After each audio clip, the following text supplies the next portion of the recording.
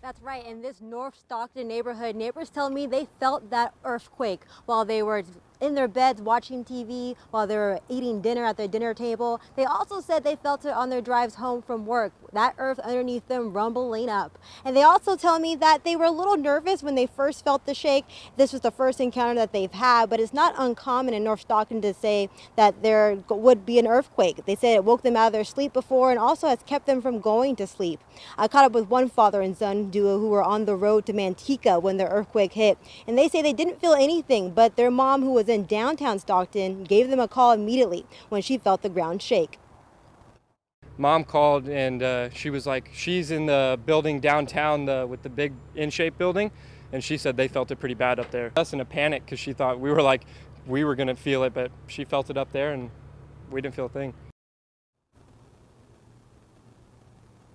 None of the neighbors I spoke to said that there was any damage to their homes or vehicles, but they say they were frightened when they felt the earth shake underneath them, but they are safe and sound back home now.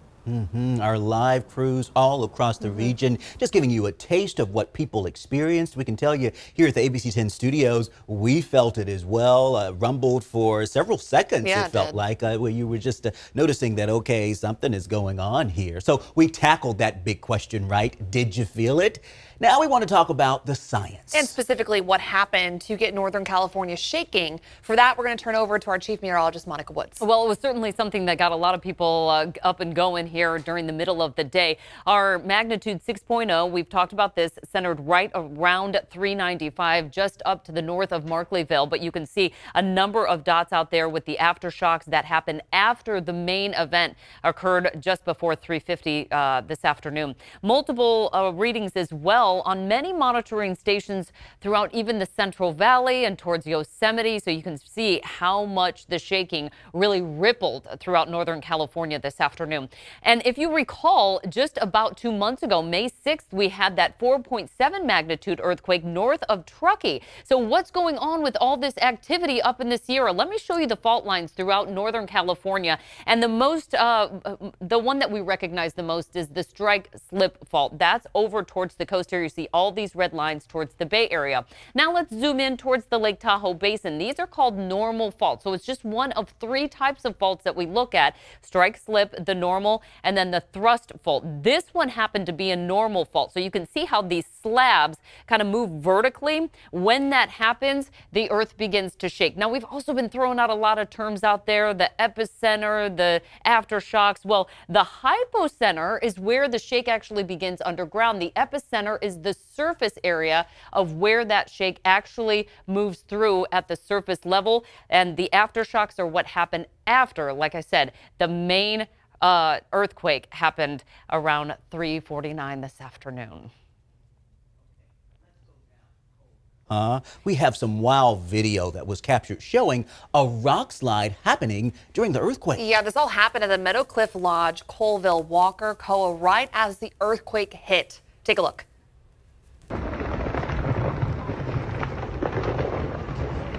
You can hear the boulders and rocks falling down that cliffside. The audio is just deafening. This all happened right near the campground as some 200 people were staying there. People working there told me that RVs were shaking, the ground was moving, and the shaking was very intense.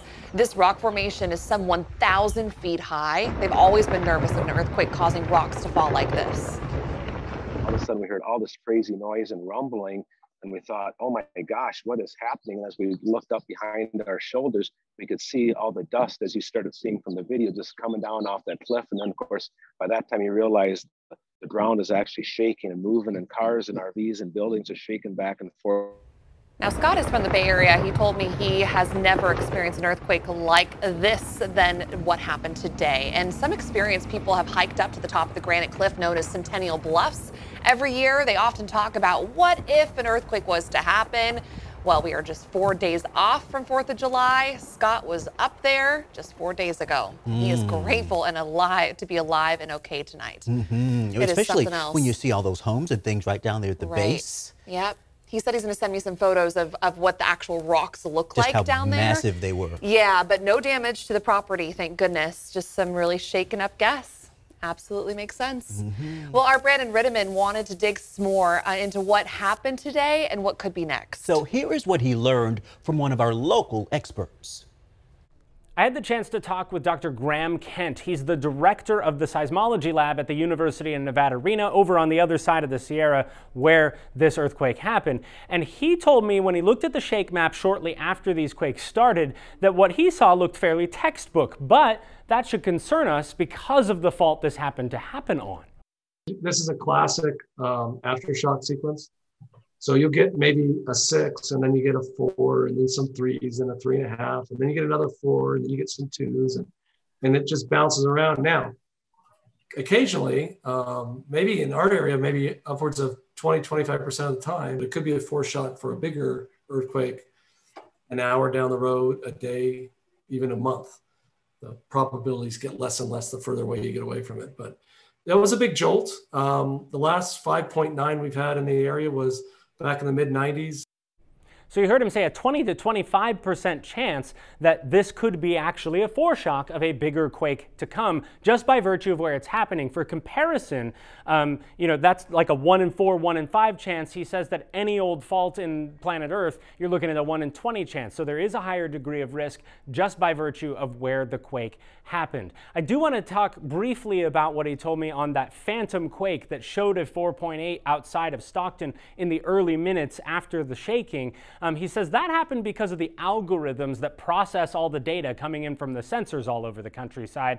Basically, when you have a lot of quakes in short succession, back to back to back, like we had today, sometimes that can fool the algorithm into thinking that one of the waves it picks up elsewhere was in fact its own earthquake. A seismologist actually goes in very quickly after the computer picks the spot and double checks, and that's why that got lifted off the map. It turns out all these quakes are happening in the same area over on the state line with Nevada. And the reason that we felt it so strongly here in Sacramento was another thing we talked about, and this was really interesting to me. He said that what we felt here would be similar to the type of shaking we would have experienced in a much stronger quake coming out of the Bay Area, something along the lines of, say, a Loma Prieta quake. And that's because of the terrain.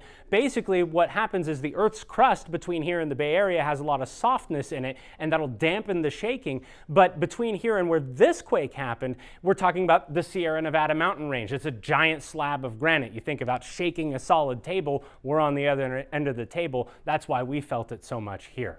In the newsroom, Brandon Ritteman, ABC 10. Brandon, thank you. That is good perspective, because that's what everyone was saying. Folks were accustomed to hearing about earthquakes in Northern California. Right. But the fact that folks down here in the valley were experiencing so much, people were saying, what is going on? And just how much did they experience it? Well, folks in Placer County also reported feeling the earthquake. Yeah, ABC 10's Lena Howland is in Roseville tonight with their story.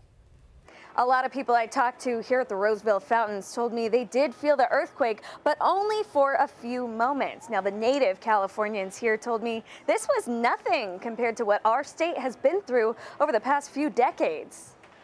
It was a slow roll, and I've been through several earthquakes before, so I immediately told my wife we're having an earthquake, and we went to go get the baby, and by the time we got the baby, the earthquake was over.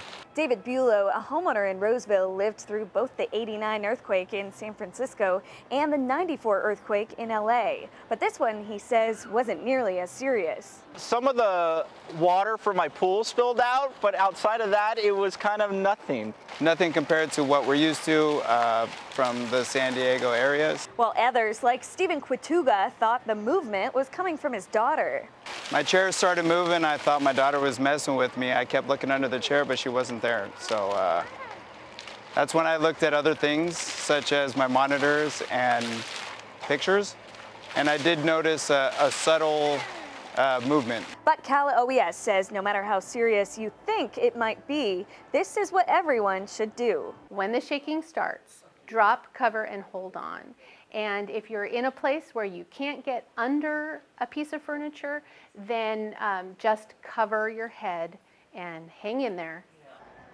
Cal OES added that their team will be at the Emergency Operations Center throughout the night, tracking any further reports of damage throughout the state.